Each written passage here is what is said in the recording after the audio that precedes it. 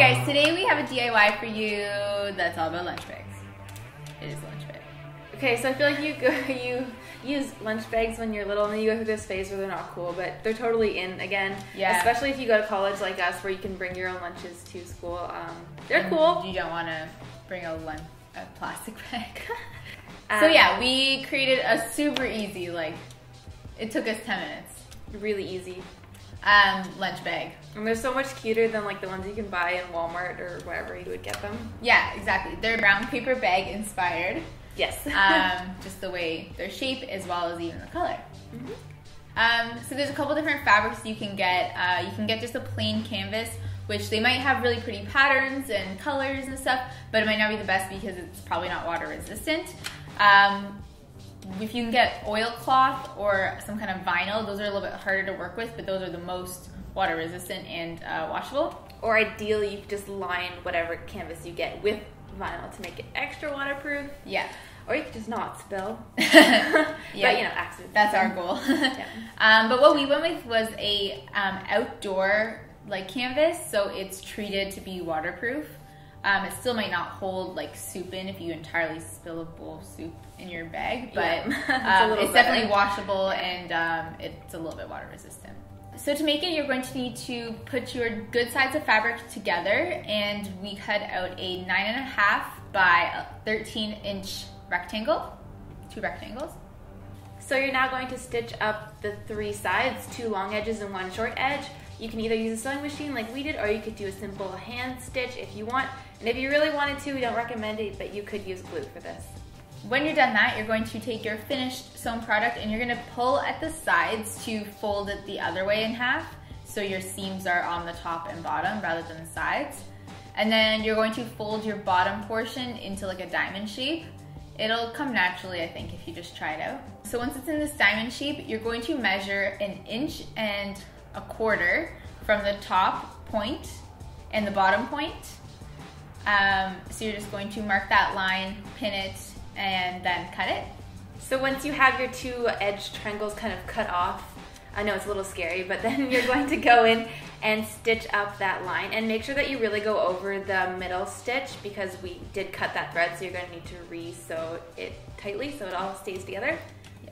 And again, you can hand stitch or sewing machine this. And when you're done that, you can take it and turn it inside out, make sure it all looks good and it's a big rectangle and not some wonky shape. And then the next step is to iron. This is optional, but we think it just gives it that perfect paper bag shape and really helps it keep its shape. So we're basically going to be ironing the 4 lines up the side of the bag. So start from each corner of the base of the bag and kind of fold that line from the corner all the way up to the top of the bag, making sure that it's the same width all the way up. And just take your iron and kind of crease that line into place. And then go ahead and do that for all 4 sides of the bag. And then once you have that done, you can kind of fold the bottom how a paper bag would naturally be folded.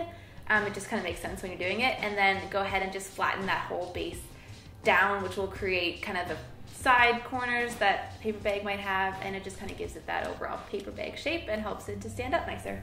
And the very last step, depending on your fabric, is hemming the top edge. So you can just use your iron, it's probably easiest, and fold the edges under. And then you can take it to the sewing machine and just do a stitch all the way around. It won't take that long. And it'll just keep everything from fraying. So you're pretty much done, but we decided to think of a couple different ways to close it and keep it shut.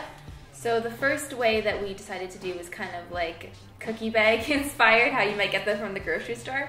So we took a piece of gold wire, flat wire is the best, and measured it up to the top of the bag, and you're going to want to extend it about 1/2 inch each side, and you can go ahead and cut it to that length. And then we just folded, wrapped the edges of the sides in, A, so it wouldn't be so sharp, and B, so this kind of stops it from sliding out once you've sewed it into place.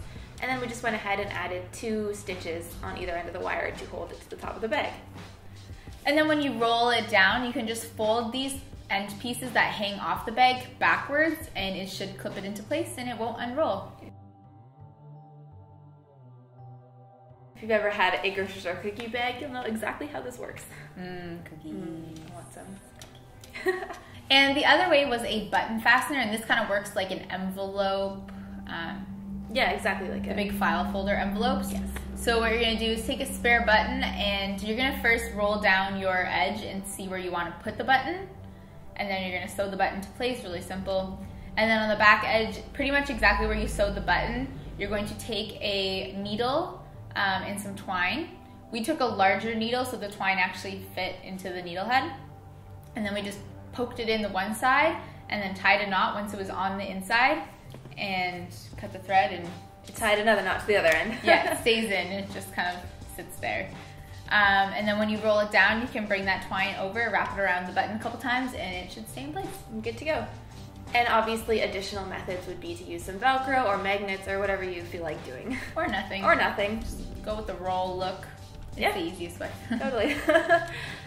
So we hope you guys enjoyed this and found it as simple as we did. It was like literally the easiest thing to do ever, so that was awesome. Yeah, we have lots of extra fabric, so we'll make some for our friends. Oh yeah.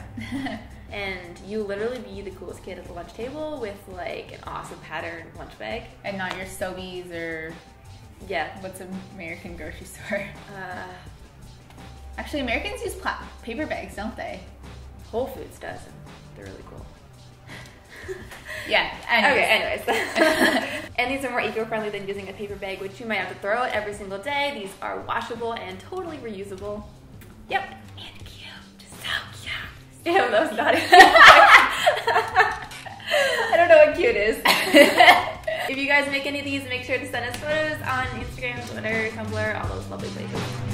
See you next week. Bye. Bye.